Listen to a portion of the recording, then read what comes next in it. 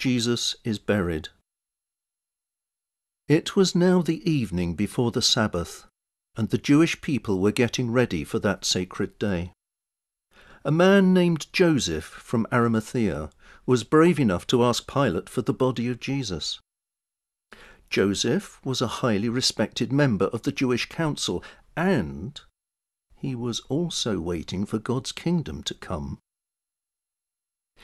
Pilate was surprised to hear that Jesus was already dead, and he called in the army officer to find out if Jesus had been dead very long. After the officer had told him, Pilate let Joseph have Jesus' body. Joseph bought a linen cloth and took the body down from the cross.